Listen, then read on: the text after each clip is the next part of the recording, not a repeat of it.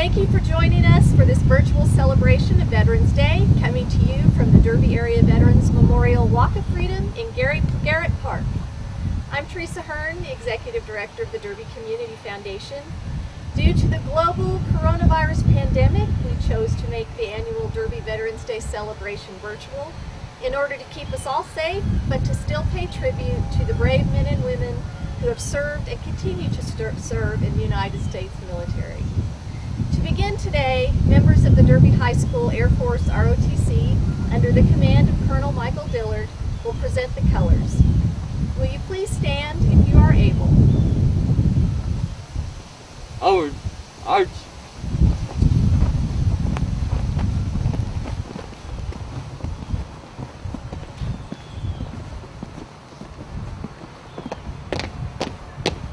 Colors, alt, left, ace, reason, arms.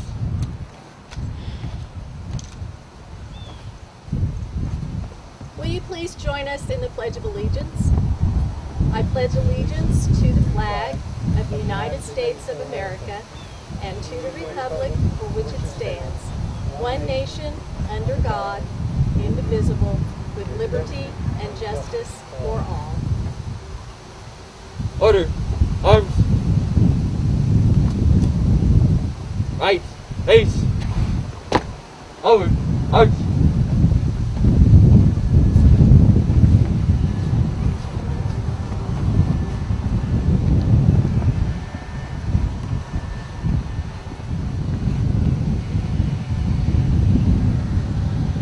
The Walk of Freedom is a beautiful tribute to the Derby area veterans.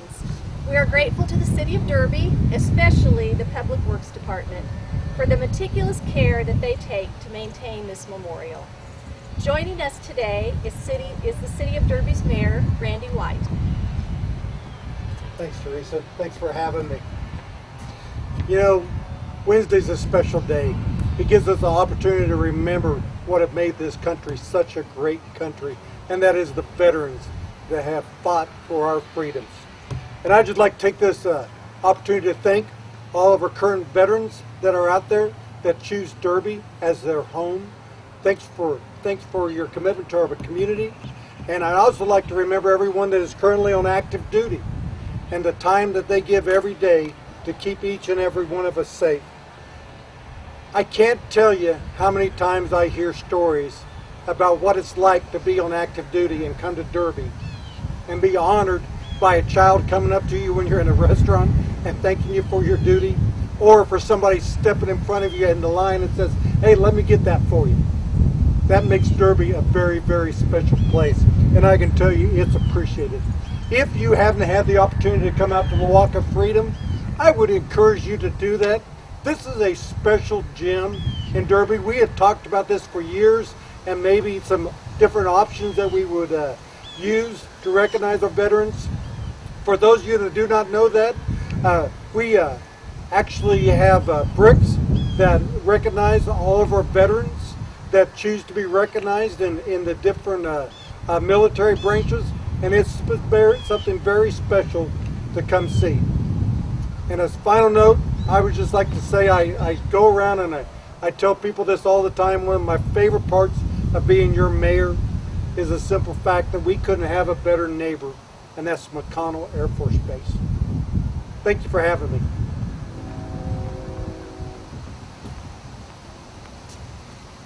The Walk of Freedom was completed and dedicated in 2011. And as Randy said, the memorial is a quarter mile of hike and bike path that includes stations for every branch of the military. Each branch features bricks that are dedicated to Derby area veterans, both active duty and those who have retired. The entryway to the memorial features a tribute to Colonel Merlin Deathlison, who is Derby's only Congressional Medal of Honor recipient. There is also a station paying tribute to the spouses and the families of military veterans who kept the home fires burning.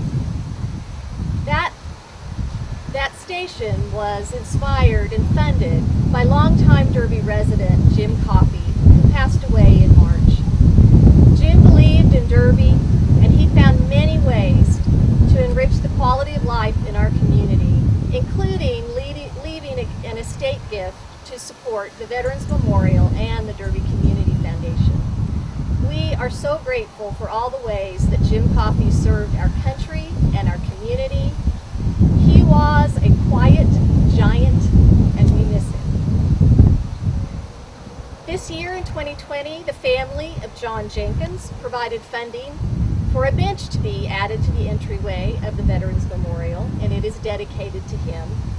The bench plaque reads, "In loving memory of John J. Jenkins, JJ6, U.S. Army, 1952 to 1977. We thank his family for honoring him with that bench, and we invite you to come out and enjoy it. This year we've added 19 new bricks to the Veterans Memorial, and I would like to read the names of the veterans who have been honored this year with a brick. In the Army Station, John Bertoli, Micah Friesen, Larry Lunkenheimer, Harold Reiki, Thomas Rusher, and William Dale Rusher. In the Navy Station, Jerry Rusher. In the Marine Station, Les McIntyre. And in the Air Force Station, Dale Cessna, Ron Cessna Jr., Albert W. Davey, Thomas Blusick, Richard Grenier, Kevin J. Hahn, Gene Martin, James E. Miller, Colin Milliken, Frank O'Donnell, and Butch Rose Rebb. You'll find the order form for a brick on the Derby Community Foundation website, and they are also available in hard copy at the Derby Welcome Center.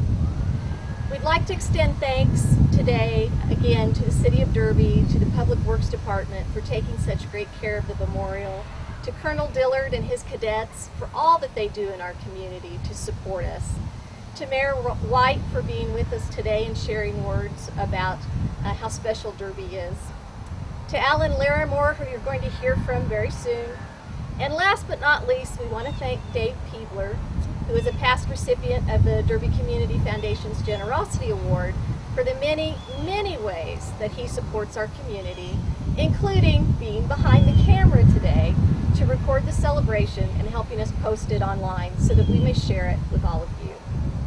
Thanks again for joining us in this celebration. It is my sincere hope that next year, on November 11th, Veterans Day 2021, we will be able to gather in person at this wonderful memorial and celebrate the brave men and women who have served our country. Today's celebration will end with the playing of taps by Derby resident Alan Larimore.